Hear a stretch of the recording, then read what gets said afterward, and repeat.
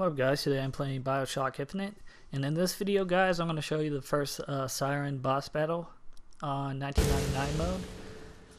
And this is after the fact guys, but I'm going to show you where you want to go. And you just want to come over here guys, and even before you start the boss battle guys, you want to come over here and use your shock jockey to lay down traps, and even the Devil's Kiss to lay down traps in front of the staircase, and then go around and see if there's any salt that you can pick up to refill your meter. And you're just going to hide in here the whole time guys, behind this coffin right here. But before I get to the boss battle guys, these are the infusion upgrades that you'll find throughout the game. Again, they're usually behind like locked doors, so anytime you open a locked door, make sure you look for these. But the two you want to upgrade, the first you want to upgrade is the shield, and then the second thing you want to max out is your salt infusion, and then worry about your health blast. You won't be able to max out all of these, but you should only max out the shield and the salt infusion first, then work on your health, in my opinion.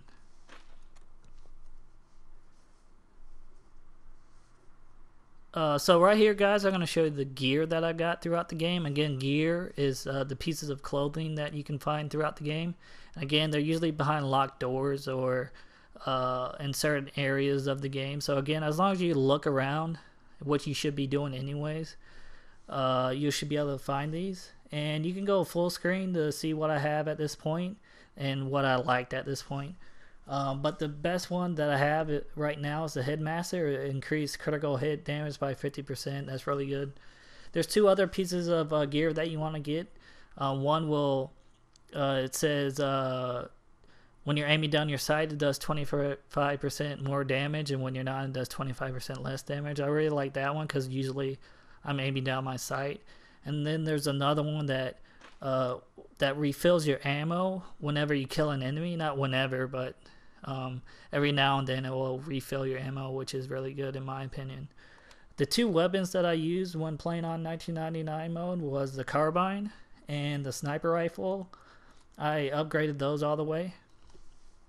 And the reason I say use those two weapons is because you want to keep your distance from the enemies when you're playing on 1999 mode. And the carbine and the sniper rifle are the two best weapons to, you know, be at a distance and be able to kill the enemies pretty easily. Right here is the vigors that I upgraded. The shock jockey I did max out all the way. It's really good. Just because it stuns the enemies, and if one gets up close to you, you can just shock them, and it really doesn't cost that much salt as well. So that's why I like shock jockey. So make sure you max that out all the way. I did max upgrade Murder of Crow once, but I never really used it, so I wouldn't suggest upgrading that at all. I did upgrade the possession once. I did that for more than I did that because not really for the taking over robots or gun turrets, but more for the vending machines.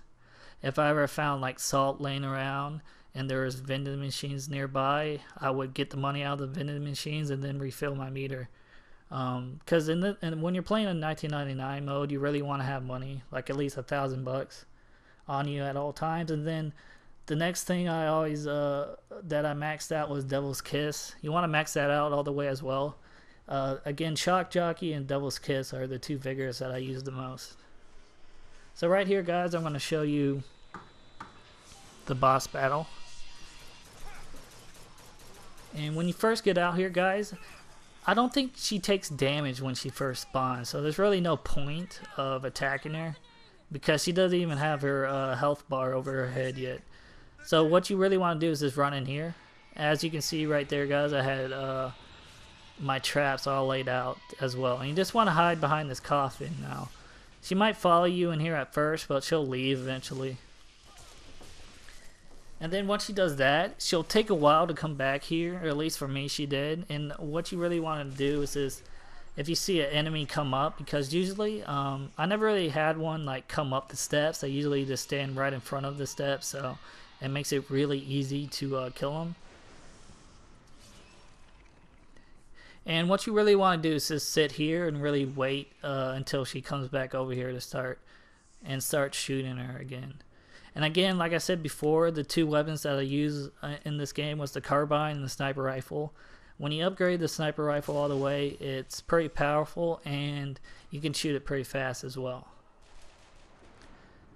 So again, like you see right there, guys, the enemies really don't come up the steps right here, and I didn't really have that many enemies coming over here for some reason as well. So I only had like a couple at a time show up and try to shoot me, and they're pretty easy to take out. Now, I will suggest if you do have a carbine and a sniper rifle, maybe take them out with the carbine instead of wasting your sniper ammo on them, because you really want to use that ammo to kill the Siren. And again, hopefully Elizabeth will, you know, throw you some salts every now and then as well, or even ammo, so you don't have to run out of here. But as you can see, guys, I'm not really having too much trouble. I'm not getting hit at all. And what you really want to do is kind of maybe go on the coffin or whatever it is and try to look for it so you can shoot her. But eventually, like I said, guys, she will come over here. So it just takes her a while.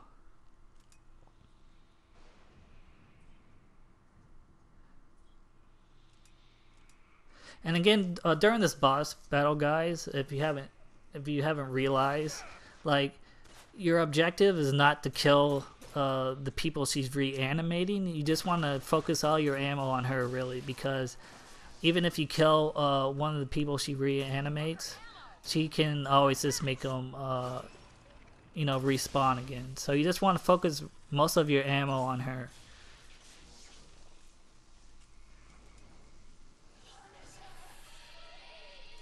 So again, guys, you just really want to stay in this room. Set your traps down so if, you know, enemies do come over here, they'll be stunned and you can take them out pretty easily. And again, like I said before, guys, it will take a while for her to spawn over here. Like, she'll come over here eventually, but you just gotta, you know, wait a minute or two before she shows up. And then when she shows up, again, just waste all your ammo on her. Don't really focus on the other enemies.